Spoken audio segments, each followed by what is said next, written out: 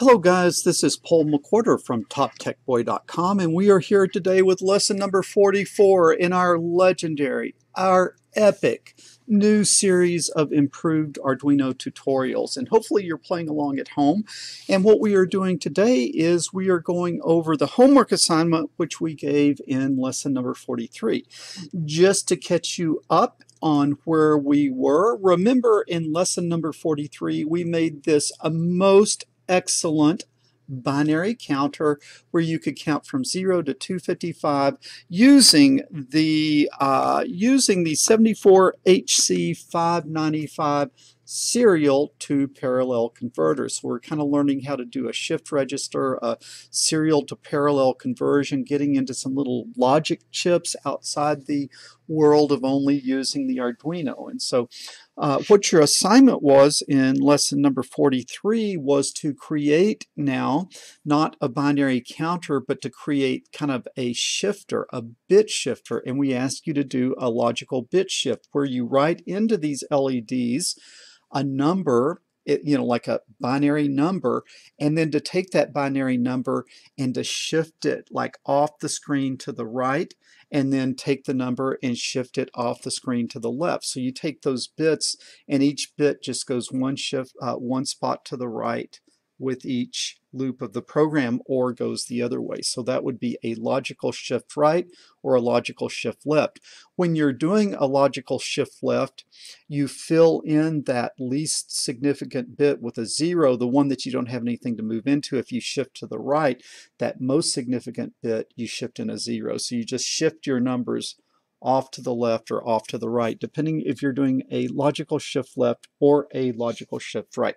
So hopefully you got that working. What we will do here, we will develop that code in today's lesson, and we will come over to our code view. This was where we ended up with the binary counter. All right, well, a lot of this stuff is going to kind of be the same. Let's put in a more interesting number though. Let's put in 0, 1, 0, 1, 0, 1, 0, 1. And then what we're going to do is we are going to start by shifting to the right. And I certainly hope that your right is the same as my right, but we're going to shift these things to the right. So let's think about this. So we come in, and the first thing that we do is we do our setups with our pin modes, and then this is the basic code that will take a number and write it into the the shift register. And rather than LEDs, I want to give a better name. I'm just going to call it my byte. So my byte is what we're working on.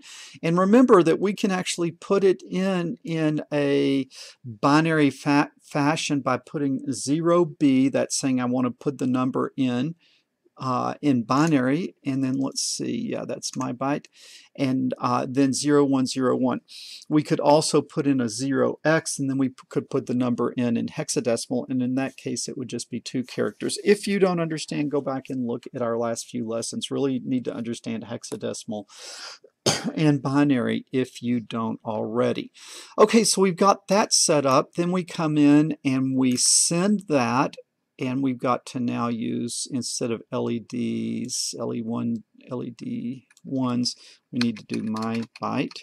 If you want to get caught up, go to toptechboy.com and look at lesson number 43, where we kind of put all this stuff together. But you can start by getting the code off of www.toptechboy.com and then go to Arduino tutorial 43, and you can get our starting code.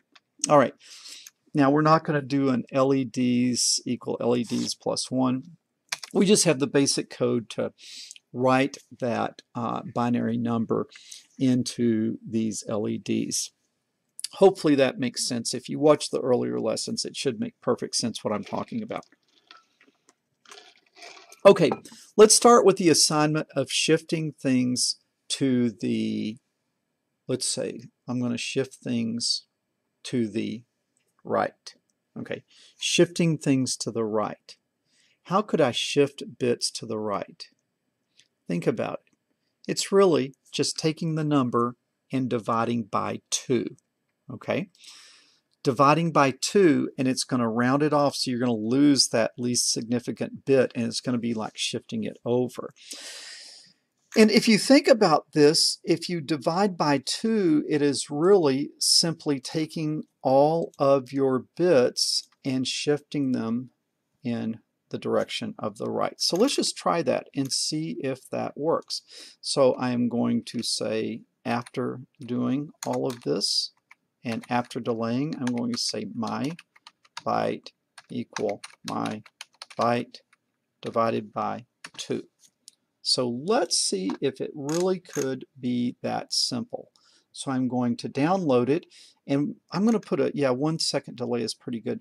I'm going to put a 010101 in there and see what happens. Okay, so we downloaded, and why did it not like that? Oh yeah, we gotta change this to the new variable my byte.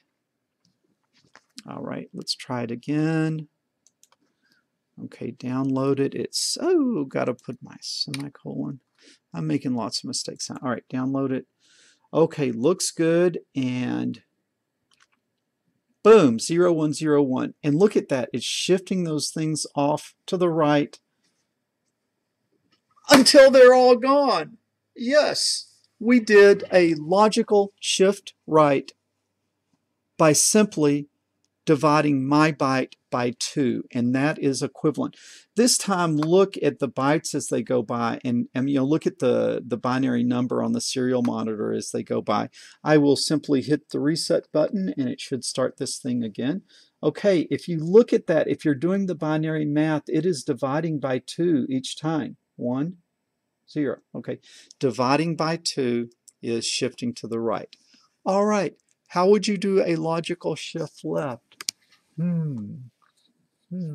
Based on what you learned here, could it possibly be timesing by 2? Let's see. Okay, there we go. We're downloading.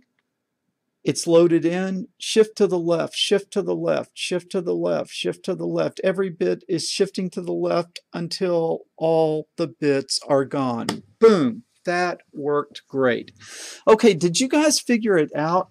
Or did you do some incredibly complicated trying to do something crazy, insane, when really you don't do it by doing a lot of hand individual coding? You just do it by recognizing that multiplying by 2 is equivalent to shifting to the left. Dividing by 2 is equivalent to shifting all the bits to the right. All right, that was a lot of fun. Let's try a different one. What if we go 1 1 1 1 1 1 1 1, and now we are shifting to the left, and so let's put that in there. Okay, they load up, and now left, they're shifting to the left. You're just shifting this thing on off the screen.